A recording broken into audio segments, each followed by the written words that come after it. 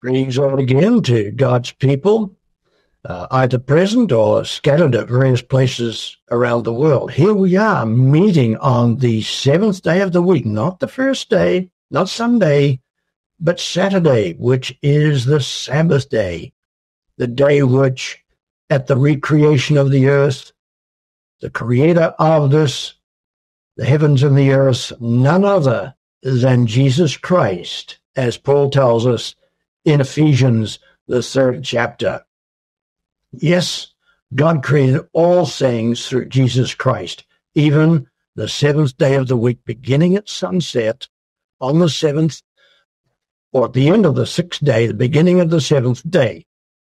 And that day, Jesus Christ, as he was then the Word of God, blessed the Sabbath day, sanctified it, and it was made holy. And we have that in the fourth commandment. But many today are discarding the Sabbath day. Many reject it. They say, well, it was all changed by Jesus Christ. Really? Is that what Jesus said? That he came to do away with the law? When in fact he said, even if the heavens and the earth passed and no longer exist, if they were to suddenly disintegrate, only then would the Sabbath perhaps come to an end. But they haven't come to an end, so the Sabbath is here. Let's have a look at this, and let's start in Matthew, the 16th chapter, and we'll begin reading in verse 13, because Jesus was interested in knowing from his disciples what people were saying about him. Verse 13, Matthew 16. Now, after coming into the parts of Caesarea Philippi, Jesus questioned his disciples, saying, who do men declare me, the Son of Man, to be? Question. They answered, and some say John the Baptist, others Elijah, and others Jeremiah or one of the prophets. So they didn't have any idea that Jesus Christ was the Son of God, that Jesus Christ was the one responsible, under the authority of his Father, for the entire creation. So he said to them, but who do you declare me to be? Question to his disciples, who were later to become his apostles. Then Peter, Simon Peter answered and said, you are the Christ, the Son of the living God. At last, it was somebody who knew and declared through Jesus of Nazareth, flesh and blood, human, man, who he was. You are the Christ, the Son of the living God. Jesus answered him and said, blessed are you, Simon Bar-Jonah, for flesh and blood did not reveal it to you, but my Father who is in heaven. Isn't that interesting? It was God the Father that revealed, made it known to Peter who Jesus was. My Father who is in heaven. And I say also to you that you are Peter, but upon this rock, and here he's referring to himself when he talks about the rock, not Peter, upon this rock, myself, Jesus, I will build my church, and the gates of the grave will not prevail against it. Now, since that day, has the church that Jesus said he would build continued? Has it ceased to exist? What was the name of that church? Well, the Bible tells us that the Bible only gives us one name. And it's mentioned about 12 times in the New Testament. It's called the Church of God. Now, the Church of God in the Old Testament, under the Old Covenant, was the full house of Israel. They were the Church of God in the wilderness. And they had the instruction, they had the command to keep the Sabbath day and have it holy, as the Scriptures tell us. So then, very important. Upon this rock, Jesus said, to repeat, I will build my church, called the Church of God. Collectively, they call the churches of Jesus Christ because the Father, by whom the church is named, was using Jesus to administer the church and to shepherd the church and all the people.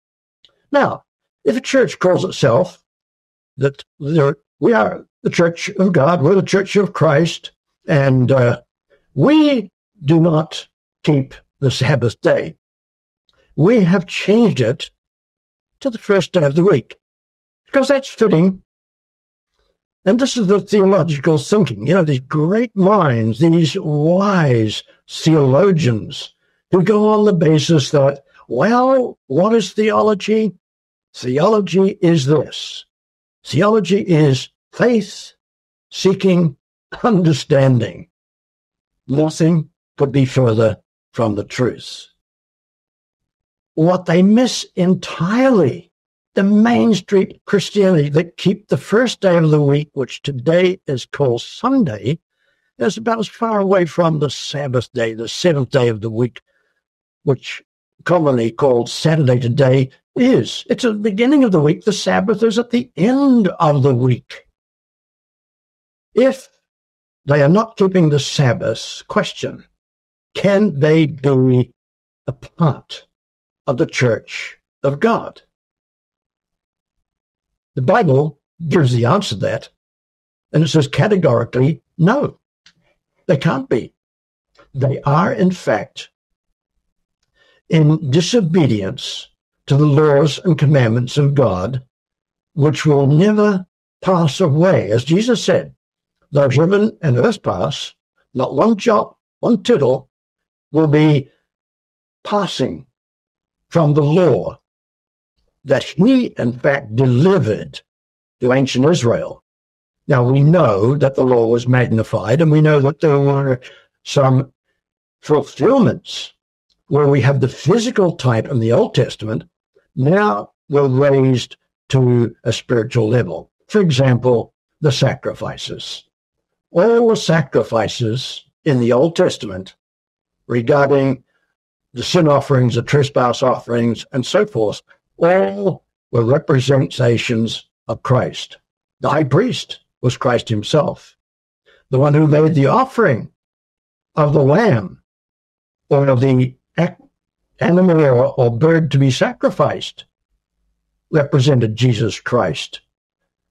The sacrifice that was offered to be killed and have the blood drained from it represented Jesus Christ. So that whole sacrificial, now the reality of it was made plain when Jesus came and fulfilled all that in the flesh. He became the living sacrifice.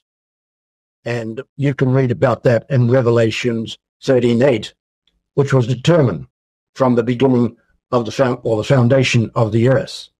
Let's have a look back a chapter or two, Matthew, the 12th chapter, and let's see what has to be said there regarding the Sabbath day. Very important indeed. We need to understand this because, again, mainstream Christianity have rejected this and thrown it into the dustbin.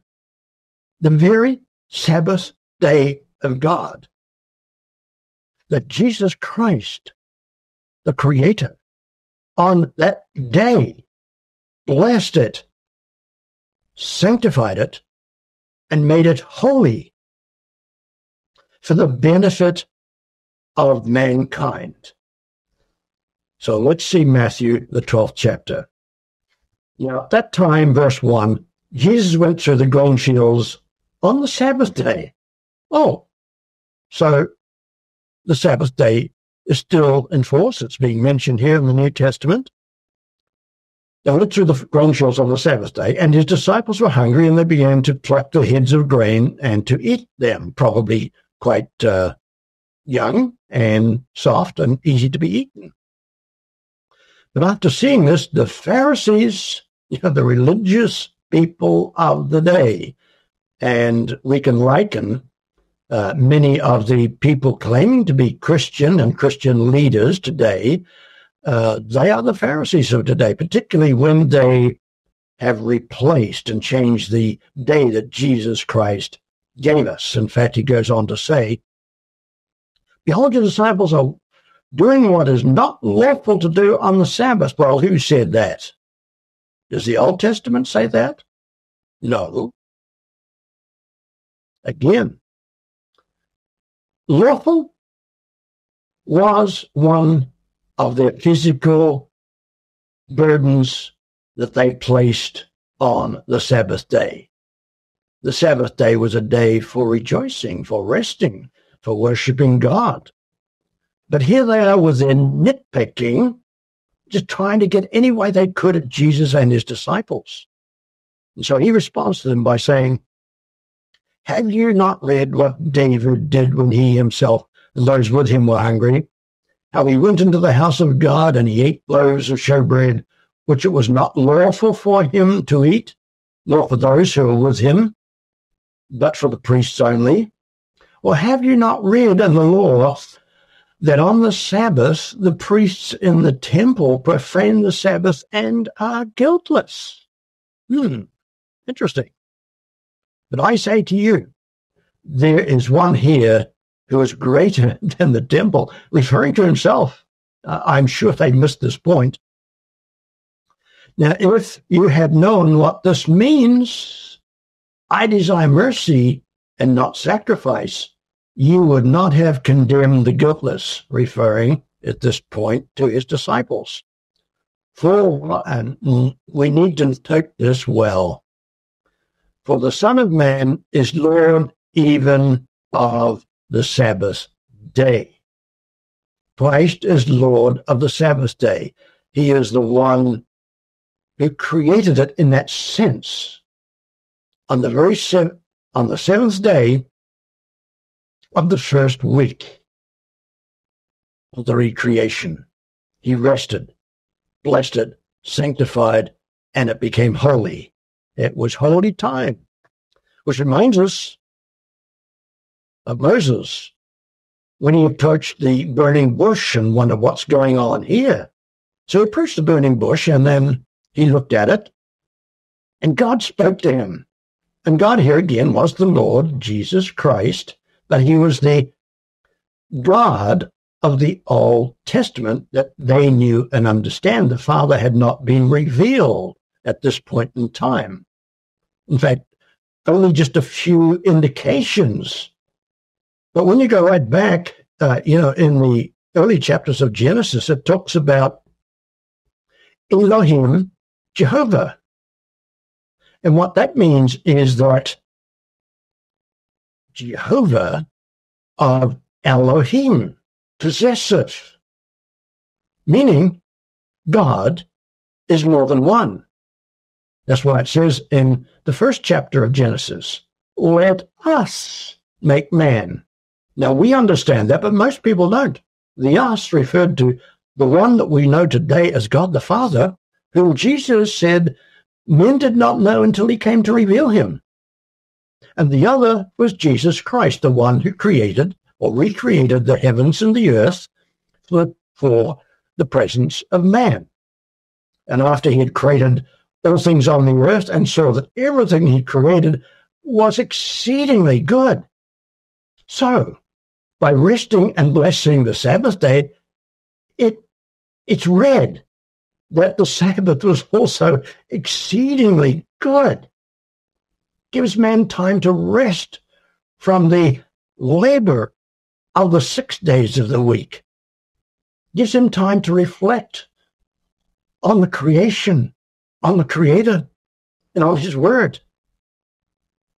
And for Adam and Eve, who were created on the sixth day, they were there with Christ as he taught them as the God of the Old Testament, giving them his laws and commandments, which are all pictured in that first, second, and third chapter. Amazing chapters. Genesis, the book of beginnings. Whenever we go to establish a doctrine, we go back to the book of Genesis to see what the foundations are. What are the founding principles that God the Father and Christ have built on since then? So let's go back there and see that in Genesis, the 2nd chapter, and the first 4 verses. Thus the heavens and the earth were finished, and all the host of them. And by the beginning of the 7th day, this is coming down to sunset, God finished his work.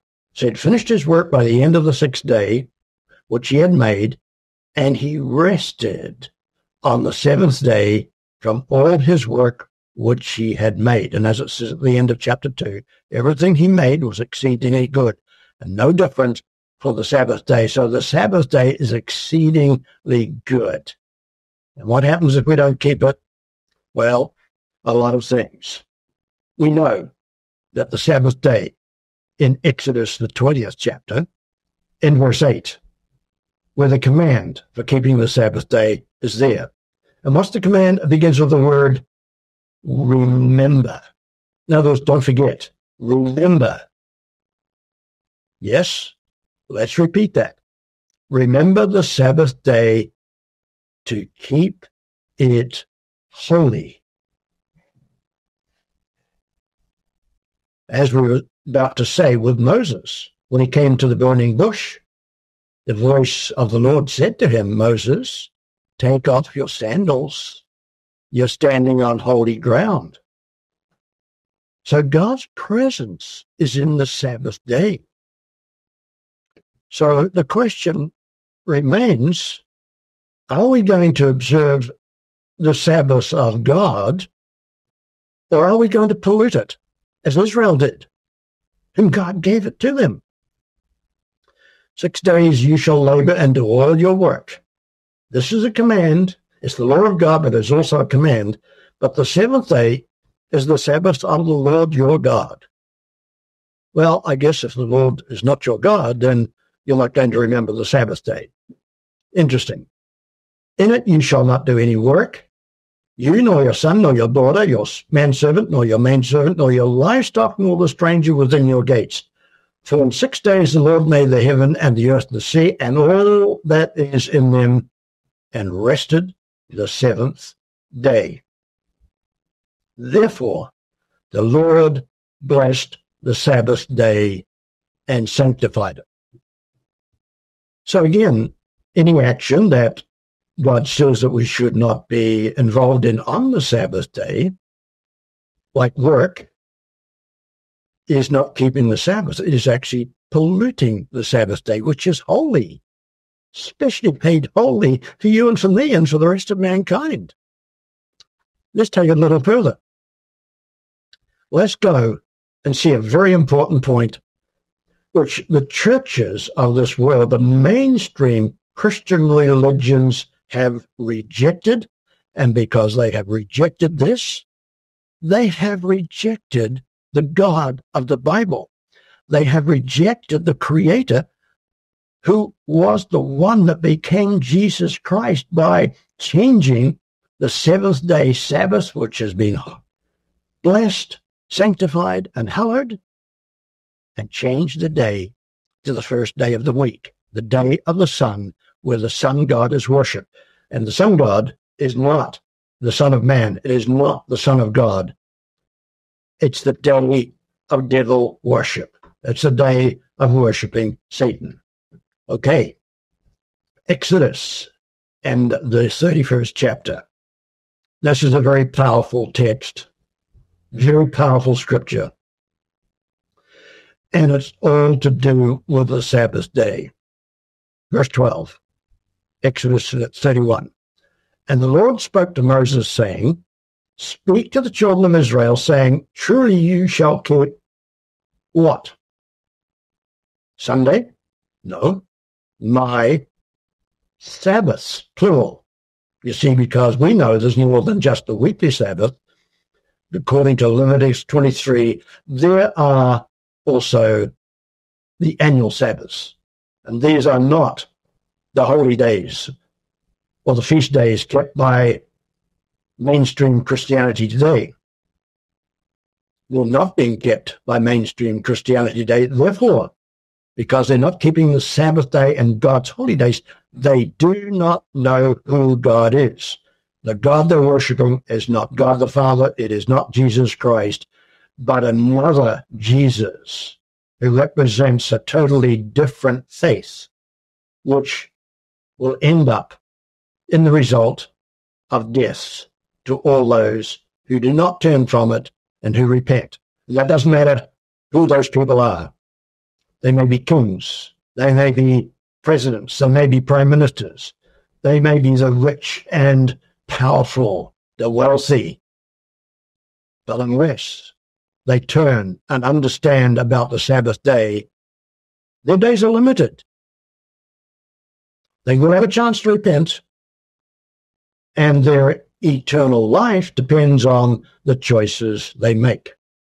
So speak to the children of Israel, verse 13, saying, truly you shall keep my Sabbaths, for it, that is the keeping of the Sabbath, not just, the seventh day was the Sabbath day. No, not good enough. It is in the keeping, the observance of the seventh day, the Sabbath day, which has been blessed and hallowed. It is a sign. And we need to mark this well. It is a sign between me and you throughout your generations. Why? The next statement is critical. To know that I am the Lord who sanctifies you. Can Sunday do that when God said it's the Sabbath? Well, the argument the theologians and those preachers, ministers, hierarchy in the churches, their argument is with the scriptures. Therefore, their argument is with Jesus Christ and God the Father, not the churches that observe and keep the Sabbath day. I want to pause on that. It is a sign between me and you. It's a sign throughout all your generations to know that, what is it? To know what? That I am the Lord who sanctifies you. In other words, if you want to know the true God, it begins through his Sabbath day. You will never find out who the true God is by keeping the first day or any other day of the week. Simply does not reveal the Creator. It does not reveal who Jesus Christ is. The Sabbath day does, because remember what he said, he is the Lord of the Sabbath from creation, and that has never changed, never will. You can go online and you can see in our own literature and publications how the Catholic Church shows that they claim to be the ones that changed Saturday, Sabbath, the seventh day to the first day. And that if you want to follow the Bible, then the seventh day of the week is the Sabbath of the Bible. But the church has the authority to change what God has said, does it? What do you think? Is that not an abomination? Is that not putting your finger to the nose or, telling God, get out of our business, God? Well, sorry, God is not going to get out of our business. God is going to bring retribution on all those who reject his Sabbath day. And we can see, perhaps we can look at that again a little later, another time, about what happened to the nation of ancient Israel when their leadership, when their kings and their prophets and their priests violated the Sabbaths. As goes the king, as goes the president, prime ministers, priests, popes, as goes with them, So goes with the people. Whenever the royalty, whenever the kings of Israel, whenever the priests violated God's laws, that affected the whole nation and brought the punishment of God upon them for breaking his laws. Because what God wanted for them was to bless them. God wanted to show them his way. But when you put your nose up against God, you're exalting yourself above God. And God has a lot to say about that. But in the keeping of the Sabbath day. Now let's expand that to Leviticus 23, when we'll keep all of God's Sabbath, all his holy days, but particularly the Sabbath day and the Passover. Absolute minimum requirement for knowing who God is, who Christ is, and the path to eternal life. It's the beginning. But there's much more to the story. So again,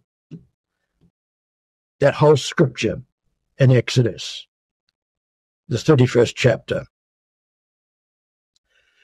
Verse 14, let's continue with this.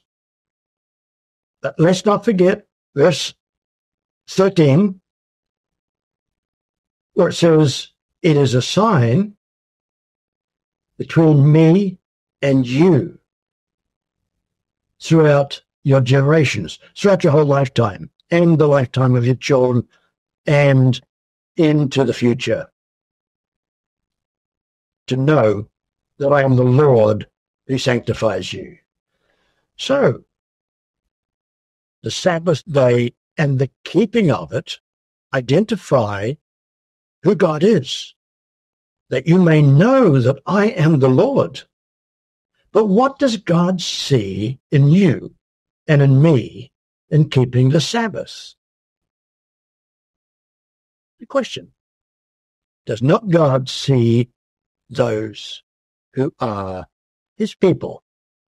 Are they not the sign that identifies us if we are keeping his Sabbaths to him so that he knows who we are? Well, there's more to the story, and we'll pick that up another time. But the blessing that God has given to us on the seventh day of the week, where we can come together as his people, where we can worship him, we can rejoice before him, we can have fellowship with one another, and we can talk about his word, and we can sing praises to him, and we can honor him, we can glorify him, and we can show our love toward him and to the brethren. That, indeed, is a privilege. It's a privilege that God has given to those who know him, and the fact that he knows us. So God wants us to rejoice in the Sabbath as we keep it with our families, friends, and our brothers and sisters who are part of the fellowship.